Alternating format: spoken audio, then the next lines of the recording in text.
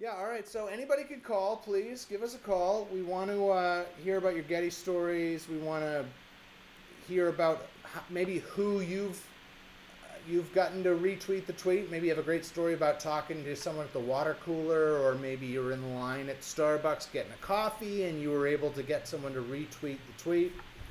I was very lucky the other day that my Lyft driver mentioned that he loved Twitter.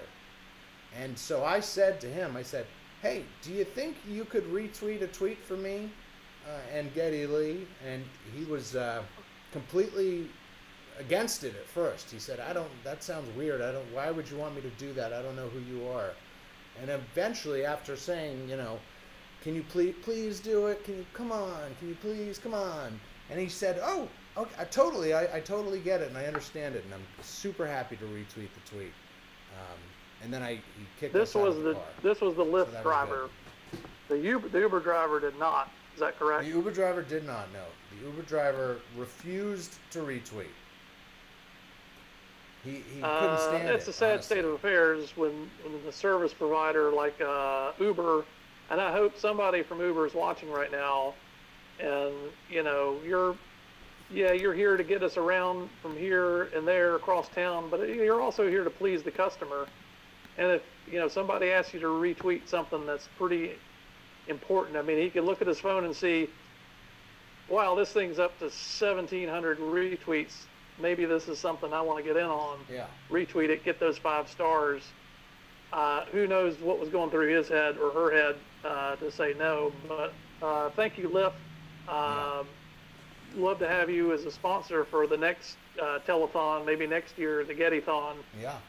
Love to have you on board. I mean, could you imagine a tweet sponsored by Lyft and 2,112 times it got retweeted? I mean, it would be huge advertising for them. Massive. People would really see it. It would be all over the place. This tweet, I think, the Geddy Lee tweet that currently has been seen like, I don't know, 200 million times, or I don't remember the number. It was a lot though, but 300 million times. Big that's impressive. Okay, imagine if it said sponsored by Lyft on that picture of Geddy Lee. I mean, it would be huge. Oh, we'd have it up there right now. Yeah. We'd have it up there right now. Yeah. And it's Uber's loss. Is all I can say. And a lesson learned, I hope. And next time I'm in an Uber, I'm going to be sure to bring it up. Yeah, my driver. I would mention it. I haven't been in an Uber since. I felt disgusted with Uber because I put the phone in front of his face and I said, hey, come on, can you retweet this, please? Come on.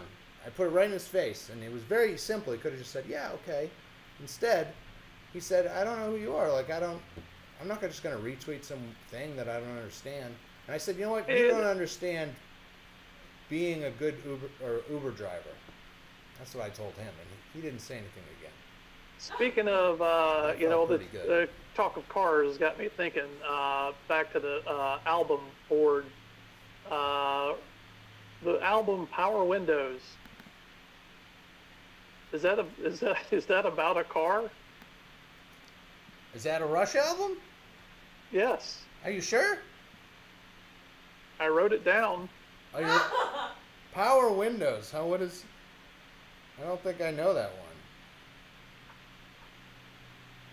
one. We had a Power Windows. lot of Rush I know Power fans. Windows. Sorry, I'm totally retweeting earlier. I wish one of the big Rush fans would call in. Tell me if I'm wrong. Tell me if Power Windows is not a Rush album. No, it is. I'm totally, the Big Money Manhattan Project. Yeah, okay, sorry. It's just not a top Rush album, in my opinion. Is it